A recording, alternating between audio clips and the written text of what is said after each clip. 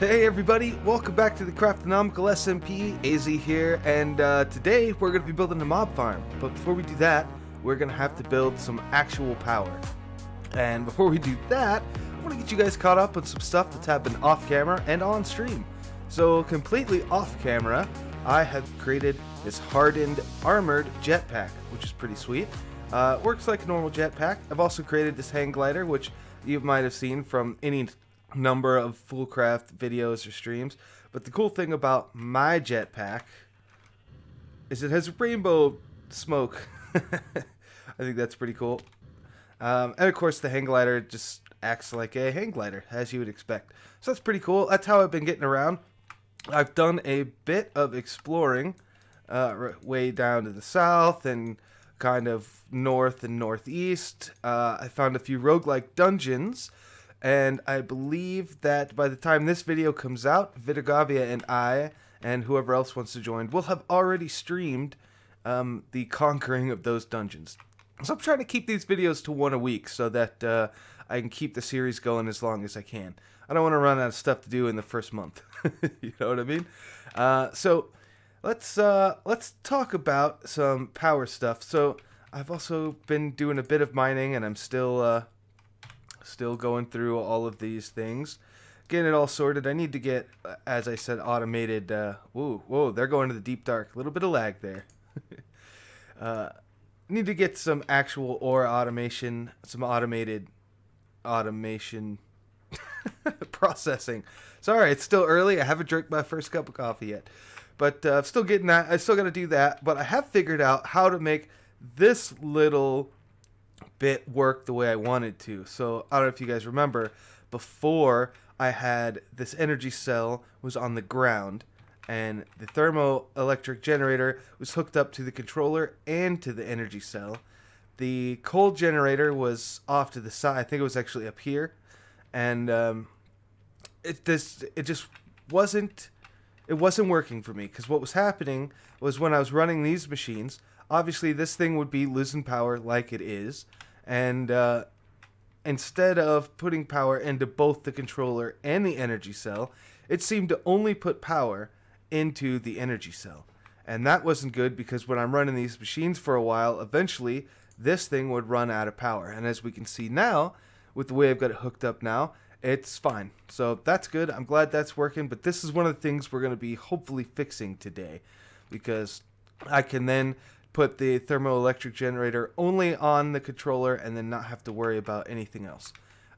Or I could leave it set up the way it is just to get a little bit of extra power into here. The idea is that I always want to have power in the controller though, so maybe not. But yeah, now I've got the coal generator on here, so if this starts getting really low, I can pop a few pieces of coal in here and away we go. So on stream, I've added another little room down here. We've got 4 water mills, and all of this is going to change. I'm pretty sure this is all going to change in this episode, as a matter of fact, because I don't know where else to put the mob farm. The reason I have these water mills is so I can have this wireless RF battery, which requires 4 grid power, and then these wireless RF transmitters, which each require 1. And these things are great because then I don't have to run power wires everywhere for all these different machines. I've got a latex setup, or I guess a plastic setup. This is so you guys have probably all seen this before. I've got a mechanical user with, I put in a stack of logs. This tree fluid extractor extracts fluid latex, pumps it into this latex processing unit, which receives the latex. It also receives water from I'm not gonna be able to show you, but there's a water condensator right there. You can see that servo right there is pulling water from it. And then the latex processing unit obviously turns the fluid latex into tiny rubber balls, which then we turn into, I think, just dry rubber. And then you can cook that dry rubber into plastic. And I needed that plastic to make industrial foregoing machines, which is good that we did that, because we're going to need a couple, at least one, for this project. Let me take this off because it's a bit annoying when I'm just hopping around the base. So the reason I did all that on stream, and this was all done real quick, I just wanted to get it done so I could get a resources fisher, because I'm sitting here thinking, you know, I really want to get some enchants for this, and I didn't know how to do it. I tried enchanting one that I had. This is an all-in-one tool, by the way. It's obsidian. It's got a lot of durability on it, which is why I wanted it. It's got a harvest level 3. It can mine anything in the game, which is another reason I wanted it. But it doesn't have any enchants on it, so it's kind of slow. I'd like to get efficiency and unbreaking on there, at least. I'm not sure if I probably want fortune on it as well. But at any rate, and maybe get one with silk touch. So what I'm hoping for is use this resources fisher, and that's piping all the stuff in here. This works like an AFK fish farm. So you get the stuff you typically expect: fishing rods, bows, bones and saddles and boots, tripwire hooks, name tags, along with all the different types of fish you can get in this game. Now I let this run the whole stream once we finished building it while I was up exploring in this general direction. And I ran out of power, of course, because the only source of power I really had was that little thermoelectric generator. And I was like, well, that's not really going to work.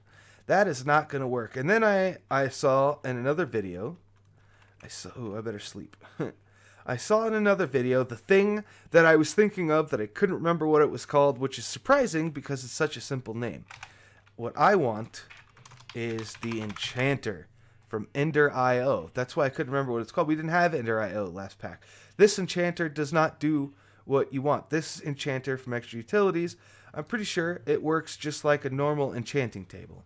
However, this book, if we go and look, let's say we look up efficiency, right? Efficiency, and we look at this efficiency 5 book. Guess what? We can craft it in the enchanter, which is exactly what I wanted. I wanted a way to craft the specific books that I wanted. And I'm not sure what's going on with this, why it's flipping through all these different things. This specifically says it's in efficiency 5, but I suspect that this one, the 60, 15, and 33 levels, is actually what it takes to get efficiency 5. I'm guessing the other ones are the same. Yeah, that just flips through all of them. So if I want efficiency 5, I need all this stuff. I need 33 levels. So that's why we are going to build a mob farm so we can get some levels. We're also going to be able to get ender pearls from it, which is great. And yeah, so that's been a lot of talking. Sorry about that. Real quick though, I want to show you how I plan on doing some things. So what we're going to do is I'm going to build some energy cells. Or no, not energy cells. I'm going to build some power cells. These guys. So I'm going to build 3 of these. And I'm going to get these prismarine shards from the atomic reconstructor with nether quartz. So it takes 2 prismarine shards, 4 blocks of redstone, an emerald, and a diamond, and a machine frame, which is pretty easy to do. All the stuff I have, so I'm going to build 3 of these, 3 cards, link them all together. That way I can have an input in the nether, an output up here, and another output down below. Then I'm going to take an RF Tools build. I don't need to type in RF. A builder from RF Tools, which requires an ender pearl, of which we only have 2 left. That's why I'm not using ender tanks yet, at least. I'm going to build one of these guys, and then from the builder, we're going to use a pump card, a clearing pump card, which requires you need to build a shape card, which is pretty simple, right? Some bricks, paper, redstone, iron. And then you turn that into a pump card with a bunch of stuff. And then you turn that into a clearing pump card. The reason I want a clearing pump card is because I want it to take the lava and just take it and not replace it with dirt, which is if you have just a regular pump card, that's what happens. And that's what happened in the nether last time. I think it looks better without lava rather than filling the nether full of dirt. So as you gathered, I'm going to be in the nether. And that's also why I'm not using this fluid pump, by the way, because this will exchange the lava for dirt. So yeah, that's a thing that we don't want. But we're going to be pumping lava out, and I can't decide if I want a one of these magmatic generators. It doesn't tell me how much power it produces, or a magmatic dynamo, which just requires hot fluids. I think I'm going to go with the magmatic generators because these, I think, look cooler. I guess, well, that requires a lot of gold, and this does not. So maybe we're going to do that. So I'm going to spend some time crafting up all this stuff off camera, and I'll meet you guys back in the nether. Alright guys, so we're here in the nether, and I've made a terrifying discovery. There are like exploding bats in here. I've already almost died twice. Just trying to find a spot that I think would work for us. I think we're good now. I think I will... Actually, I kind of want to come out over on this little island over here. But we're going to get set up here. I'm pretty sure I've got everything that I'm going to need. You know what I don't have? Oh, good. I have a bucket. A single bucket. Because I'm going to actually need to power the builder before I can use it. But then we'll be able to pump power back into it. You'll see. It'll be cool. It'll work. It'll work. So, builder. Bam. And then we're going to take our shape card. Now, this actually might take a minute, so I'm going to try and figure this out. So what we've got to do is, you know, we have our shape, and then we're going to change the dimensions. I think we'll go with 15 by 15 by 15. But the offset is what's important, and I need to know which direction. So I'm going to mess with this for a bit, and then I will come back to you once I figured out where exactly I want this to go. Alright, I'm back, and I've got a total of 6 magmatic dynamos now, all feeding into this one power cell, and as I suspected, this is now saying, hey, there's no room for liquid. So it's basically stopped trying to dig, and as it stopped digging, it's slowly building power. And once this reaches full capacity, we'll start seeing that power build up inside of the power cells, which is good. That's what I want. So I think this will work for now. Yeah, I think we're good here. I think we can go back and start working on the mob farm. Alright guys, so I've been busy down here getting this set up, ready to go. We've got, this is a 7x7 mob farm. We've got some lights in the ceiling so that we can turn it off when we don't want it. We've got some dark glass in here. I think if this works the same as it did in the last pack, there will be a little bit of light bleeding through around here, but not that much, so it shouldn't be that big of a deal. But go ahead and flip this back on. I've got a drop of evil that Nina found, so we'll put that in here. Good to go there. We'll put the last 2 bits of dark glass in there, and now when we turn this light off, we should be getting bunches of mob spawns in there. But before we do that, I want to go ahead and hook up the rest of this stuff. So we've got a medium storage crate for now. I imagine at some point I will be probably taking all this stuff out, and we'll put in, and as a matter of fact, let me go ahead and swap this to this side. So we'll probably be taking all this stuff out and putting in like a wall of drawers, so that we can just hold all the mob drops in drawers down here. But for now, I think this will work. Also underneath here, we're going to be pumping the mob essence, or I think it's just called essence now, down into this drum, which is good. And then let's see. Oh yes, right, we need power. So we'll put a power cell down here. I've already linked this to the one in the nether, so as we can see, oh wow, that's actually got a lot less power in it than I was hoping for, but we're gonna have to go check that out. We're gonna have to go find out why.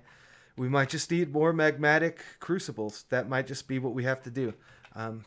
But I can do that later off camera. And now we're going to hook all this stuff up is with a signatum plated item duct, which is going to go right here like that. So now this should be, well, we'll change this to out. And of course it's empty now, which is not great. We've got a little bit of power here. This is not working out the way I'd hoped for. So I really need this to get power. I mean, are we getting power in here? Looks like it uses max 40 RF per tick, so we should be able to get some stuff going here.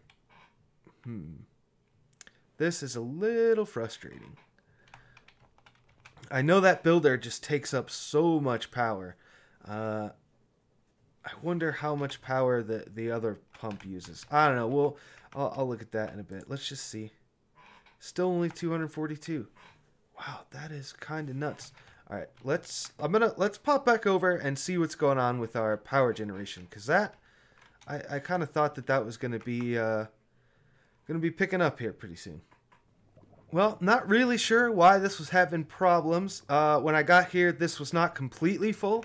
So what I did was I just moved the power cell over by 1 block and then connected it up with this leadstone flux duct. What that'll do is, I'm pretty sure if we look at the leadstone flux duct, hold shift, it only transfers 1,000 RF per tick.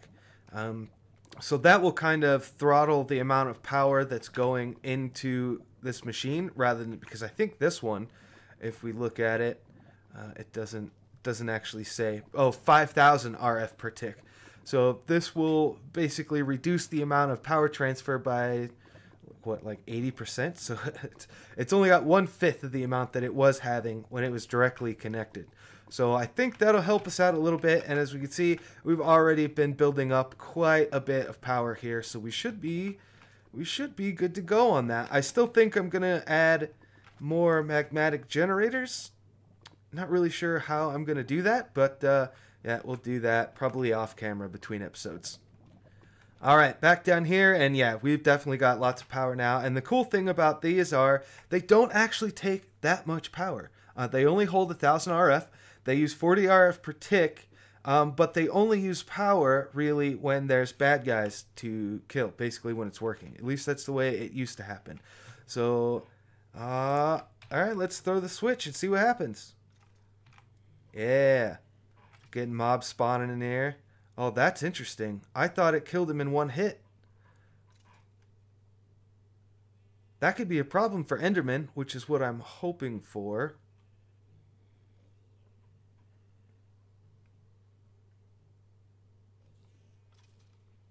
Because, you know, if you hit an Enderman, he's going to teleport away, probably.